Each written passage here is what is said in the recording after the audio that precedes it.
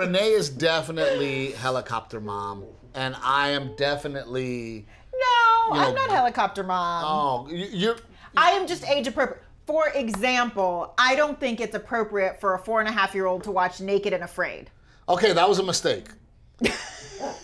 Look, you think? You want to talk about this, and I don't know. I had no... Okay. Dude, I was going to say, how are you going to come back from this? Naked and Afraid, it's such a cool show, and I like the survival of it. Recently, they've been giving them bows. I don't know what bows have to do. The word naked is in the title. But it's all blurred. I'm already telling you I made a mistake. Let me explain. Garrett and I, we both love to hunt, right? Garrett's all about the bow. And now apparently you both love nakedness. Well, that's what I didn't realize. At 4.5, like, I don't know. I'm a first-time parent here, and we're watching Naked and Afraid, and I'm thinking this will be cool for Garrett and I to watch because there's hunting and survival, right? You're like, I'm a first-time parent here. Am I the only one who thinks that's not freaking obvious? Yes, but so he's like, Dad, can we watch another episode of Naked and Afraid? I'm like, yeah, man. Like, so then this is when I first should have figured it out. It was a different episode.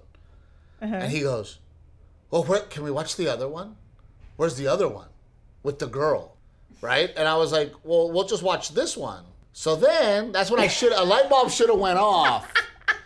That explains a lot. Right. So then later on, he goes, let's watch Naked and Afraid. And he knows what's up. Because he leans in on me and he goes, so we can see the girls' pee-pees. And then I go, first of all, son, girls don't have pee-pees. They have vaginas, right? Yeah, let's please use the atomically correct word. Which, by the way, we ended up with a whole debate about that. Like, you don't want to call it a hoo-ha. Or like, I'm going to teach my kid what the proper word is. So I go, no, son, they have vaginas. And I go, you know what?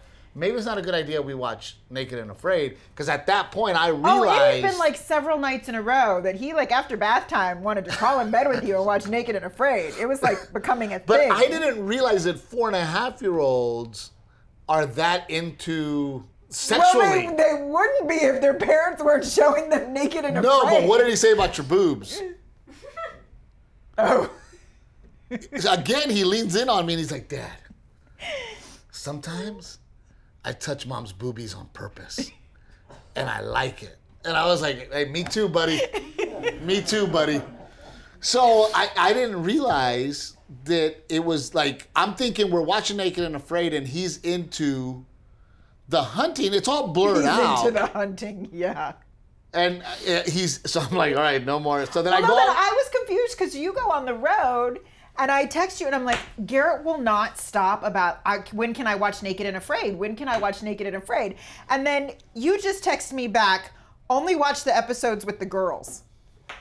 And I'm like, as a what? joke. Like, why is it, if we're going to watch as a joke, I was being sarcastic. Well, I didn't So then I go on the road, and you have Jillian, our babysitter, one of our babysitters. Yes, a teenage girl. Who she's what, 13? Yeah.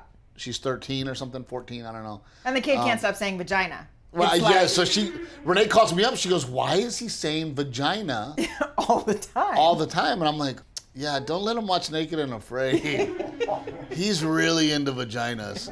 Like, you know, but No, you know what? I'm just afraid, like, because you are so, oh yeah, he can do that. He's a smart kid. He understands. He can do that. I'm afraid our kid is going to turn into the kid that none of the parents want to let their child hang out with because he's too advanced.